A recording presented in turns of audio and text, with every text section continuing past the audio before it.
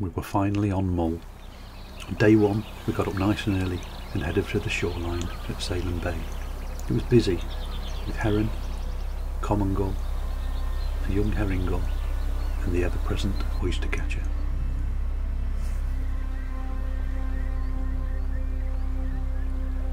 Great northern diver were relaxing on the sound of Mull, and red-breasted mergansers feeding. This one had caught a crab which seemed a little bit too big for it to cope with. As we looked back towards the tree line we could see rock pipit, and I spotted this gorgeous male bullfinch.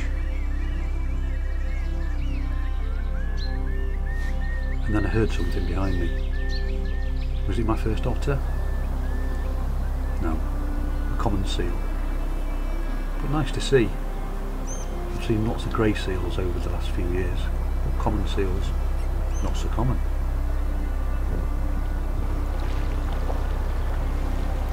So it swam around for a while. Just like me, had to make the decision. It was time to go. We'd got places to go and lots of wildlife to see.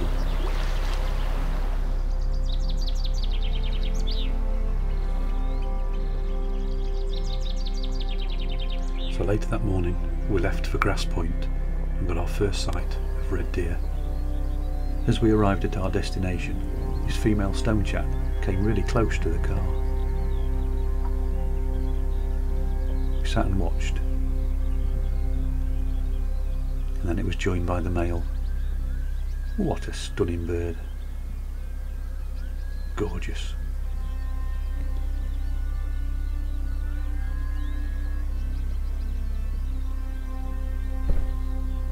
A couple of grey-legged geese were preening in a nearby field.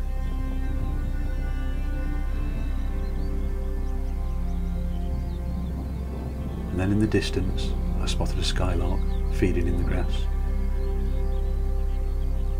I managed to get a little bit closer and it managed to find some lunch.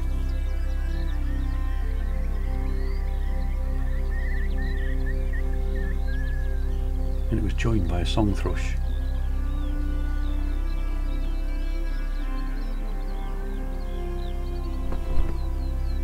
A female chaffinch was busy collecting nesting material, just 6 feet in front of us. I love watching stuff like this. And a wren surveying its territory. Meadow pipits were everywhere, and this one had found a good vantage point to keep an eye on what was happening. Further along the path, another stone chap.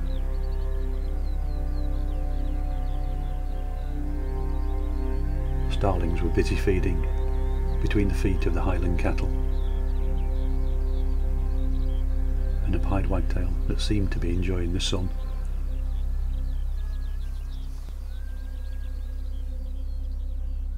But we are looking down now onto the water, and we've got 4 or 5 great northern divers.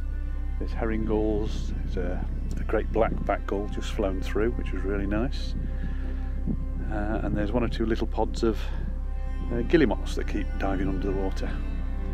It's quite funny because they all sort of line up and then they all disappear under the water one after the other, like sort of synchronised divers when they enter the pool. It's wonderful. Yeah, beautiful spot though.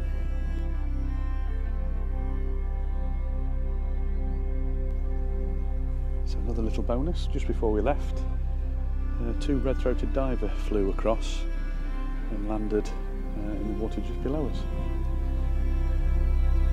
And then a large bird of prey, but it was a buzzard, soaring around, enjoying the afternoon sun. We get these at home, but it's still great to watch. So we move on and come across these 2 oyster catchers, grabbing an afternoon snooze. Why not?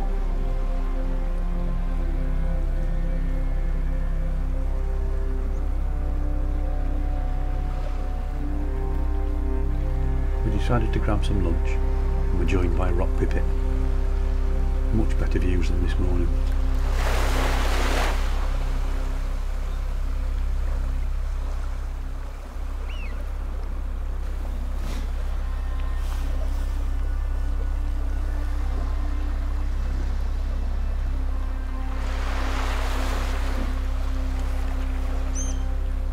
day one was over, and it was a steady start.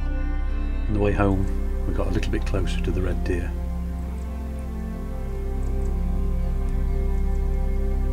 Very close to this male.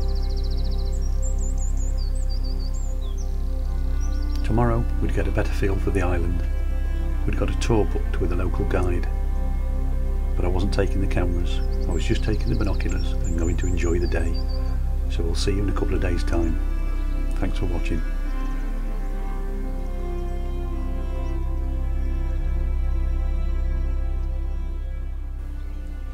And up in the tree up there, white-tailed eagle.